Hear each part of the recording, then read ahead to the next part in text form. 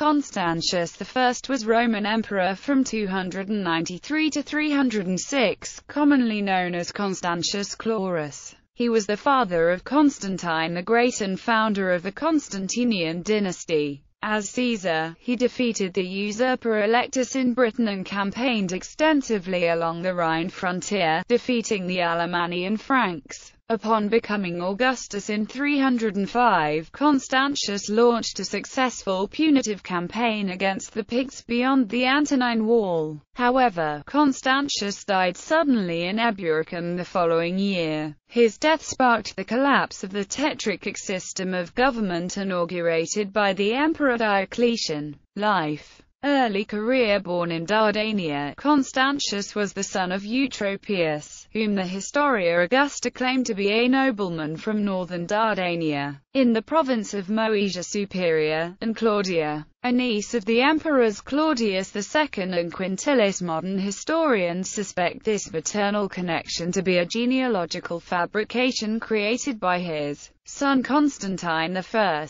and that his family were of humble origins. His father, however, might have been the uncle of Eutropia, wife of Maximian. Constantius was a member of the Protectress Augusta Nostra under the Emperor Aurelian and fought in the east against the secessionist Palmyrene Empire. While the claim that he had been made a dux under the Emperor Probus is probably a fabrication, he certainly attained the rank of tribunus within the army, and during the reign of Carus he was raised to the position of praeses, or governor, of the province of Dalmatia. It has been conjectured that he switched allegiances to support the claims of the future Emperor Diocletian just before Diocletian defeated Carinus, the son of Carus, at the Battle of the Margus in July 285. In 286, Diocletian elevated a military colleague, Maximian, to the throne as co-emperor of the western provinces, while Diocletian took over the eastern provinces, beginning the process that would eventually see the division of the Roman Empire into two halves, a western and an eastern portion. By 288, his period as governor now over, Constantius had been made praetorian prefect in the west under Maximian. Throughout 287 and into 288, Constantius, under the command of Maximian, was involved in a war against the Alemanni, carrying out attacks on the territory of the barbarian tribes across the Rhine and Danube rivers. To strengthen the ties between the emperor and his powerful military servant, in 289 Constantius divorced his wife Helena, and married the emperor Maximian's daughter, Theodora. Elevation as Caesar. By 293, Diocletian, conscious of the ambitions of his co-emperor for his new son-in-law, allowed Maximian to promote Constantius in a new power-sharing arrangement known as the Tetrarchy.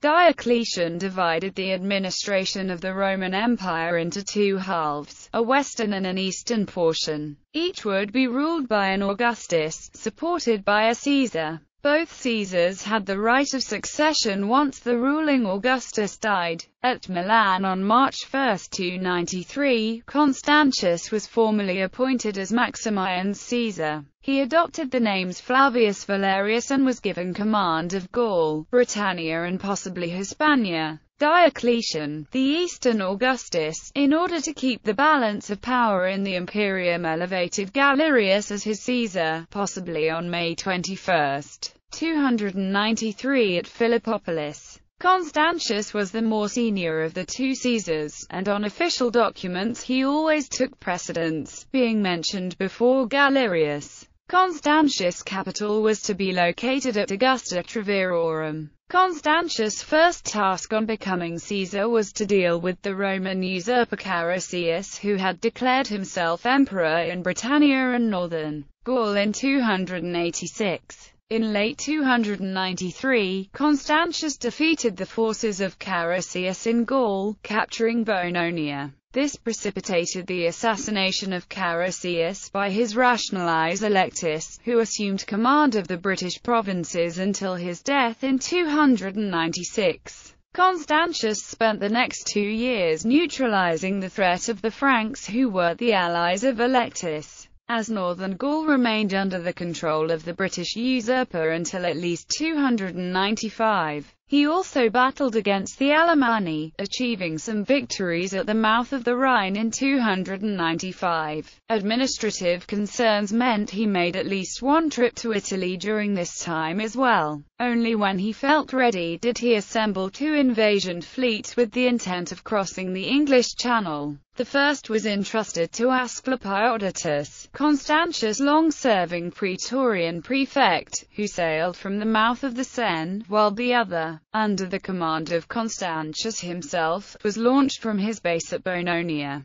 The fleet under Asclepiadatus landed near the Isle of Wight, and his army encountered the forces of Allectus, resulting in the defeat and death of the usurper. Constantius in the meantime occupied London, saving the city from an attack by Frankish mercenaries who were now roaming the province without a paymaster. Constantius massacred all of them. Constantius remained in Britannia for a few months, replaced most of Allectus' offices, and the British provinces were probably at this time subdivided along the lines of Diocletian's other administrative reforms of the empire. The result was the division of Upper Britannia into Maximus Ariensis and Britannia Prima, while Flavius Ariensis and Britannia Secunda were carved out of Lower Britannia. He also restored Hadrian's Wall and its forts. Later in 298, Constantius fought in the Battle of Lingons against the Alemanni. He was shut up in the city, but was relieved by his army after 6 hours and defeated the enemy. He defeated them again at Vendenissa, thereby strengthening the defences of the Rhine frontier. In 300, he fought against the Franks on the Rhine frontier, and as part of his overall strategy to buttress the frontier, Constantius settled the Franks in the deserted parts of Gaul to repopulate the devastated areas. Nevertheless, over the next 3 years the Rhine frontier continued to occupy Constantius' attention. In 303, Constantius was confronted with the imperial edicts instituted by Diocletian dealing with the persecution of Christians. The campaign was avidly pursued by Valerius, who noticed that Constantius was well disposed towards the Christians, and who saw it as a method of advancing his career prospects with the aging Diocletian. Of the 4 tetrarchs, Constantius made the least effort to implement the decrees in the western provinces that were under his direct authority, limiting himself to knocking down a handful of churches. Accession as Augustus and death between 303 and 305. Valerius began maneuvering to ensure that he would be in a position to take power from Constantius after the passing of Diocletian. In 304, Maximian met with Valerius, probably to discuss the succession issue, and Constantius either was not invited or could not make it due to the situation on the Rhine. Although prior to 303 there appeared to be tacit agreement between the tetrarchs that Constantius's son Constantine and Maximian's son Maxentius were to be promoted to the rank of Caesar once Diocletian and Maximian had resigned the purple. By the end of 304, Valerius had convinced Diocletian to appoint Valerius's nominees Severus and Maximinus Dio as Caesars. Diocletian and Maximian stepped down as co-emperors on May 1, 305, possibly due to Diocletian's poor health. Before the assembled armies at Milan, Maximian removed his purple cloak and handed it to Severus, the new Caesar, and proclaimed Constantius as Augustus. The same scene played out at Nicomedia under the authority of Diocletian. Constantius, notionally the senior emperor, ruled the western provinces, while Valerius took the eastern provinces. Constantine, disappointed in his hopes to become a Caesar, fled the court of Valerius after Constantius had asked Valerius to release his son as Constantius was ill. Constantine joined his father's court of the coast of Gaul, just as he was preparing to campaign in Britain. In 305, Constantius crossed over into Britain, travelled to the far north of the island and launched a military expedition against the Picts, claiming a victory against them and the title Britannicus Maximus II by the 7th of January 306. After retiring to Eboracum for the winter, Constantius had planned to continue the campaign, but on the 25th of July 306, he died. As he was dying, Constantius recommended his son to the army as his successor. Consequently, Constantine was declared emperor by the legions at York. Family. Constantius was either married to, or was in concubinage with, Helena, who was probably from Nicomedia in Asia Minor. They had one son, Constantine. In 289, political developments forced him to divorce Helena. He married Theodora, Maximian's daughter. They had 6 children: Flavius Dalmatius, Julius Constantius, Hannibalanus, Flavia Julia Constantia, Anastasia, Eutropia. Legend. Christian legends. As the father of Constantine, a number of Christian legends have grown up around Constantius. Eusebius's Life of Constantine claims that Constantius was himself a Christian, although he pretended to be a pagan, and while Caesar under Diocletian took no part in the emperor's persecutions.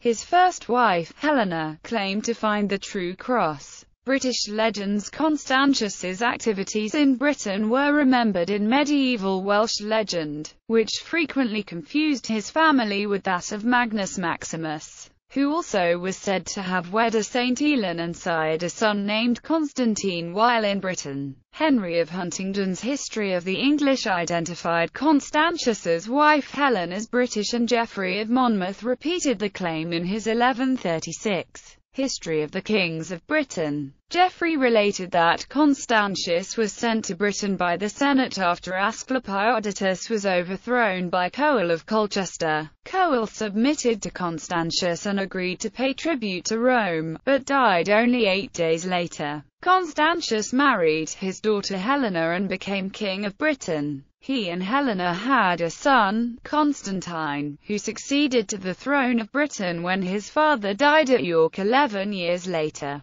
These accounts have no historical validity. Constantius had divorced Helena before he went to Britain. Similarly, the history of the Britons traditionally ascribed to Nennius mentions the inscribed tomb of Constantius the emperor was still present in the 9th century in Saguntium. Ford credited the monument to Constantine, the supposed son of Magnus Maximus and Elin, who was said to have ruled over the area prior to the Irish invasions.